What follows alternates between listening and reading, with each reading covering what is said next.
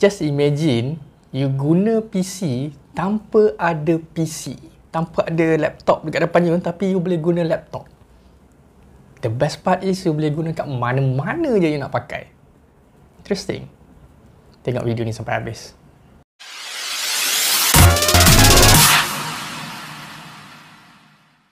Assalamualaikum and hi guys. So baru-baru ni Microsoft dia umumkan, dia baru launch satu servis baru yang dipanggil sebagai Windows 365. Basically Windows 365 ni merupakan satu cloud service yang ditawarkan oleh Microsoft untuk membolehkan kita akses PC dari mana saja kita berada, from any device, Android, iPhone, iPad, your old computer, as long as you have internet connectivity.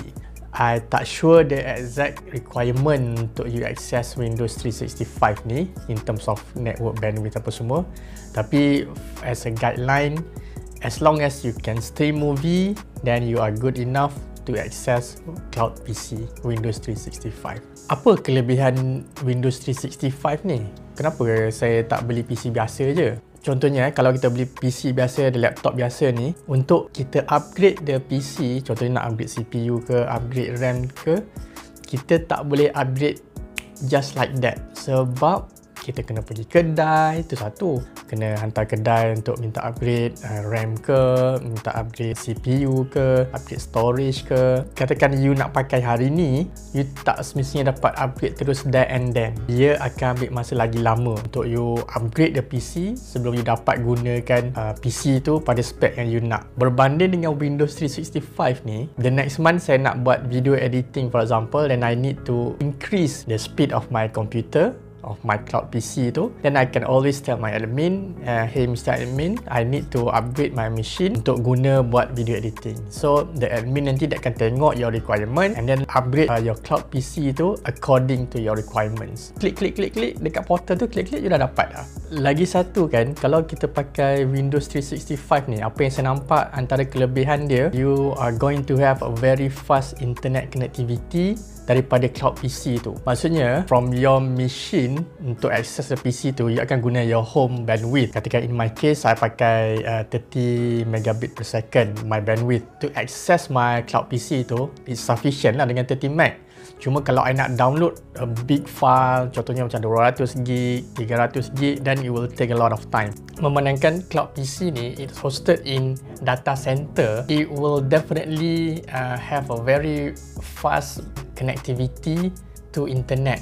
From cloud PC to itself, I'm going to utilize the internet connectivity dekat the data center. So cool juga kan?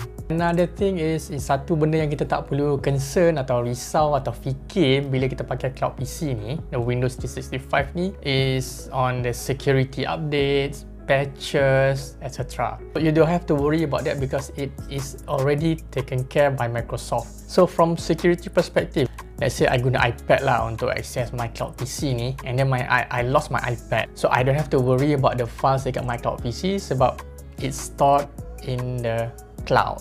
So it's not stored on my local device.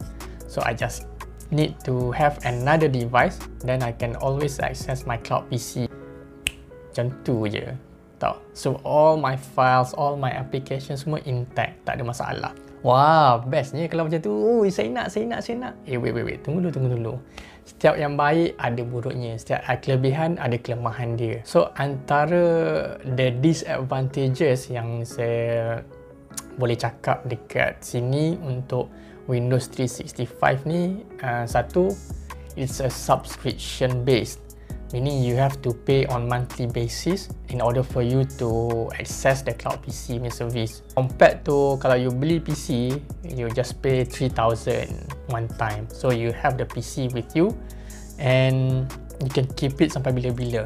And I think anggaran monthly subscription fee yang you kena bayar for cloud PC ni, for Windows 365, I think starting from RM130 per month up to RM280 per month kot. It depends on the spec or the plan yang you pilih. sebab it comes bundled together with license for Windows OS, Microsoft Office, Microsoft Teams, and kalau you guna the full plan tu, you akan dapat lagi banyak benda lah macam Power BI, Power Automate, Power Apps for you to do some coding or automation. The moment they only offer this for business and also enterprise. Sekarang ni kan kita banyak work from home punya arrangement, so it's gonna be a good thing for the IT support. They just redeploy the machine to you, tu je. Dia tak payah susah-susah nak ambil masa nak troubleshoot apa problem apa semua, tak payah. They just redeploy, you will get all the apps yang you install based on your profile, based on the backup yang dah buat. Dah, in terms of file tak ada issue sebab file sudah backup dekat cloud. Kan?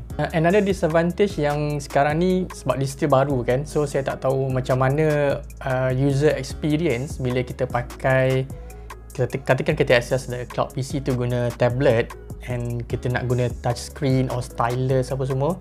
So I don't know what is the user experience when we are using touch screen atau stylus untuk cloud PC tu, sebab cloud PC tu is something that is stream to our device, not something that is physically in front of us. Tapi the biggest downside is that kalau you tak ada internet, you tak boleh access langsung. That is the biggest downside of having cloud PC. Lagi satu is Microsoft 365. So apa beza Microsoft 365 dengan Windows 365? So Windows 365 ni macam saya cakap tadi is a cloud PC. So dia package, ada Windows OS, ada productivity tools. Tapi Microsoft 365 ni is a productivity suite. So when you subscribe, you akan dapat macam Word, Excel, PowerPoint. So it depends on the plan yang you subscribe lah. So in terms of how to access Windows 365 ni, dia ada dua cara. Satu, melalui browser. You go to windows365.microsoft.com. So kalau you dah ada plan tu apa semua, you akan nampak lah all the options untuk access the cloud PC tu. Another option is to install remote desktop application on your device. Dia ada untuk Android, dia ada untuk iOS, dia ada untuk PC of course. Untuk Mac pun ada kalau tak silap. What's my thought about Windows 365 ni? So apa yang saya nampak, penggunaan Windows 365 ni dia akan banyak menguntungkan syarikat, especially dalam pandemic punya situation sekarang ni, where kita ada work from home arrangement, because dia dapat reducekan cost kepada company untuk provide support kepada staff dekat rumah. In terms of deployment, company boleh deploy the cloud PC lebih cepat. What do you think about Windows 365 ni? Put it in the comment below, let me know. I think that's about it for this vlog. Thank you for watching, and till then, bye.